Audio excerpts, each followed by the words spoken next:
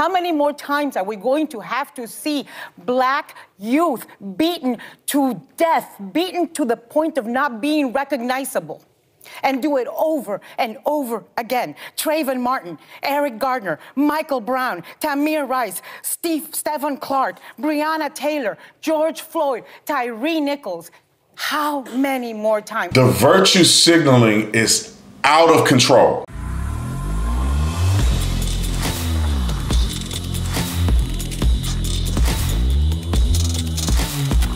This video is brought to you by TatumStore.com. TatumStore.com. Jesus is Lord. Go get you a Jesus is Lord shirt. We have the blackout version, and we have a whole bunch of new stuff, Christian merch, political merch, whatever you want. We got it at the Tatum Store. Put the link or put the discount code in. That's linked below. My guy put it in the screen. You see it. You use it. Get you some merch today. Our premium jackets are off the chain. You don't want to miss it.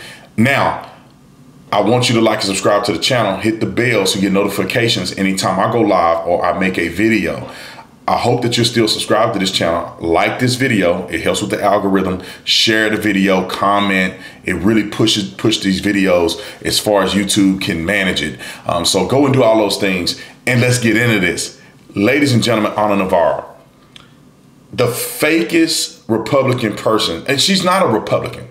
I don't care what nobody say. Anna Navarro is not a Republican. She's a fraud. She's literally a Democrat posing as a Republican to try to give a Democrat perspective of Republican opinions. It's not real. Now, this fool on The View, and she is the most annoying person on The View. I know Whoopi Turdberg is one of the ones that I don't like, but she is the dumbest woman on The View, period. No, I take that back. Let me not lie, because old girl is even dumber than she is. However, she is terrible when it comes to virtue signaling.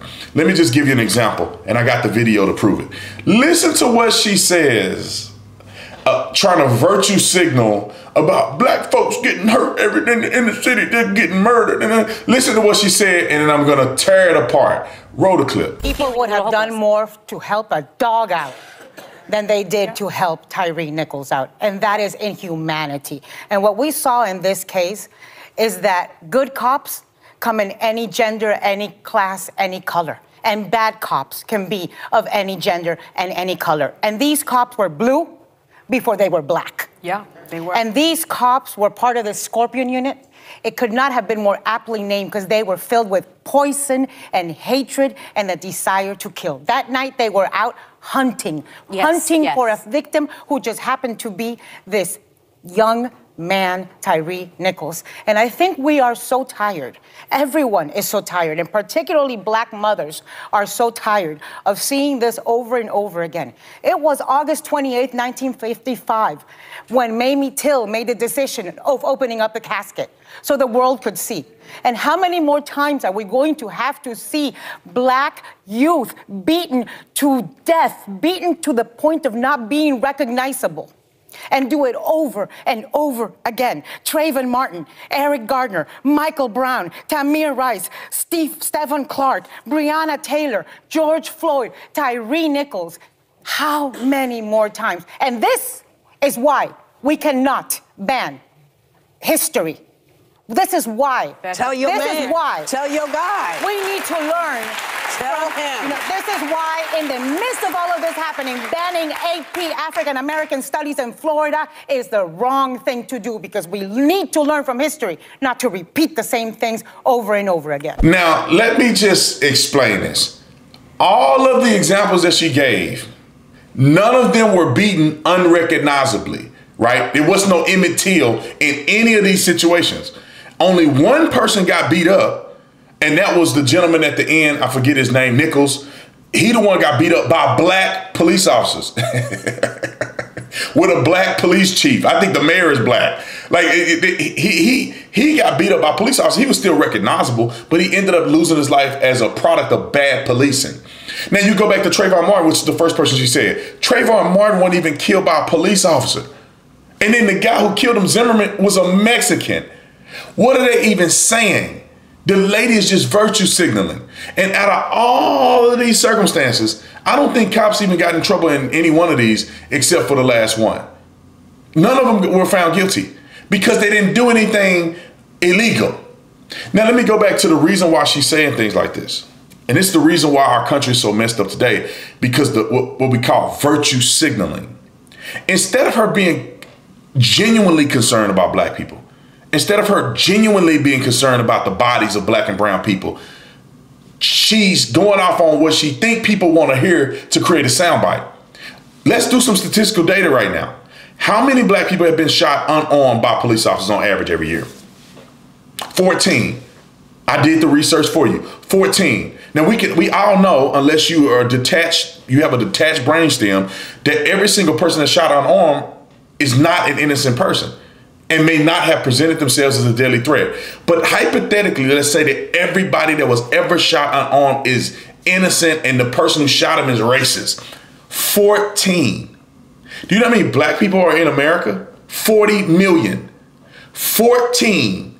And we're talking as if cops are just gunning black folks down every time you wake up and turn around. Do you know how many white people that are killed every year? Almost double the number of black people unarmed every year. Go look it up.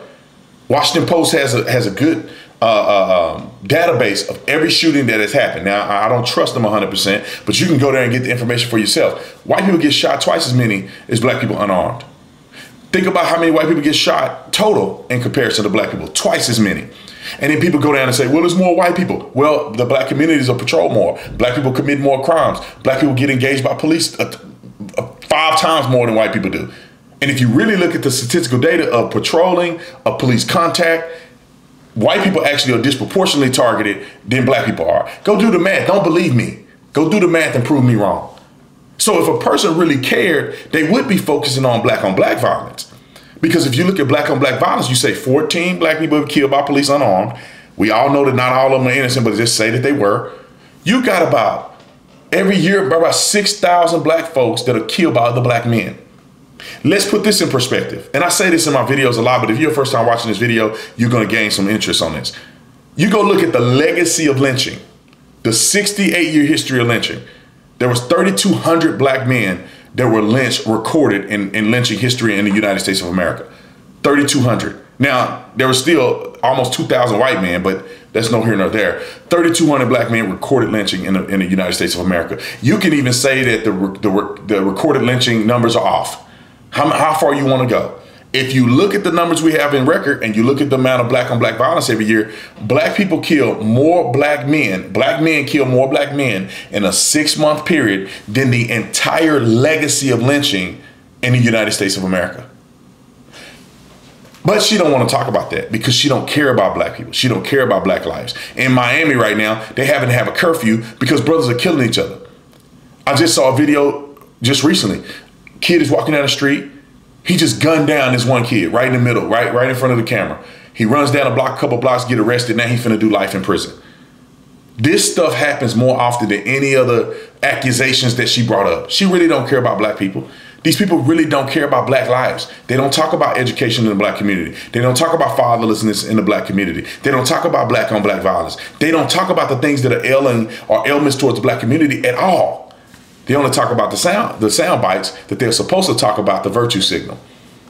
Hey, I could talk about this for another 24 hours, but I want you to watch the rest of my videos. Go to another video. Make sure you like this video. Make sure you share this video. Go watch another video. I'll see you on the next one. I'm out. Hey, if you enjoyed this video, I put out 3 videos a day, so make sure you go to the playlist that says new video and watch more videos. Subscribe to this channel. Let's go, baby.